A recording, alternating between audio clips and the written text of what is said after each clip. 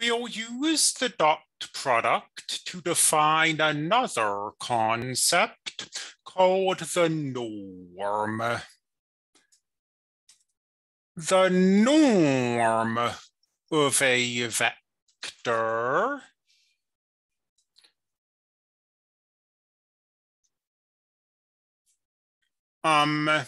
is represented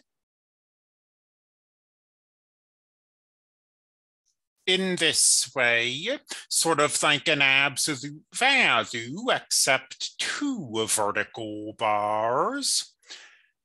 And the norm of a vector is the square root of the dot product of the vector with itself. That might seem like kind of an odd definition, but it has an extremely concrete meaning. If we have a vector v, then the norm of the vector is its length. If you think of the norm as its length, then some of the properties the norm has will make sense on an intuitive level.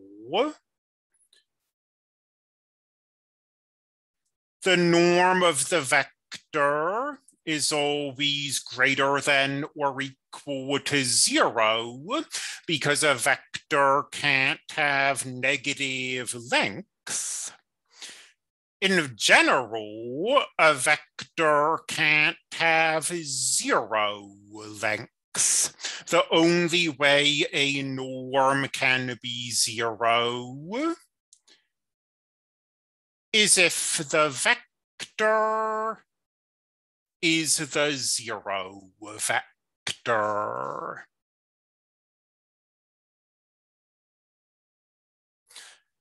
The norm of u plus v is less than or equal to the norm of u plus the norm of v.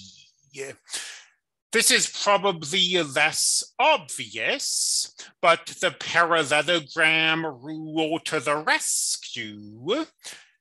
U plus v is found by taking the vector u and the vector v and putting them tip to tail. The parallelogram rule is therefore, this rule here is therefore the geometric result that the third side of a triangle is always shorter than the combined lengths of the other two sides. Because of this geometry,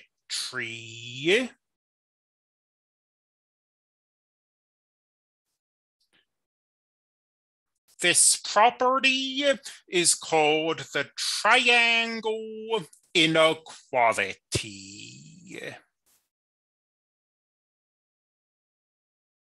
Finally, we know that multiplying a vector by a scalar scales its length. The norm of a scalar times v is the absolute value of the scalar times the norm of v.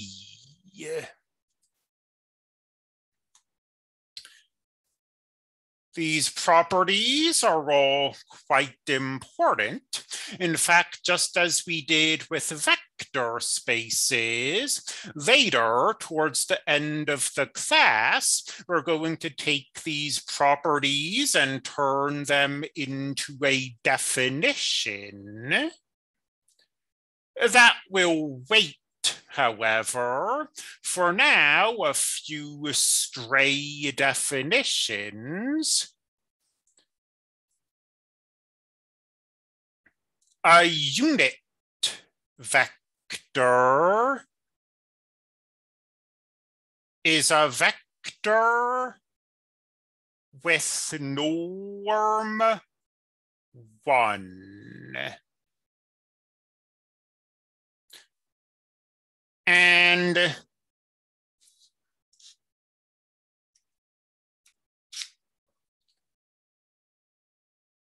the normalization of a vector V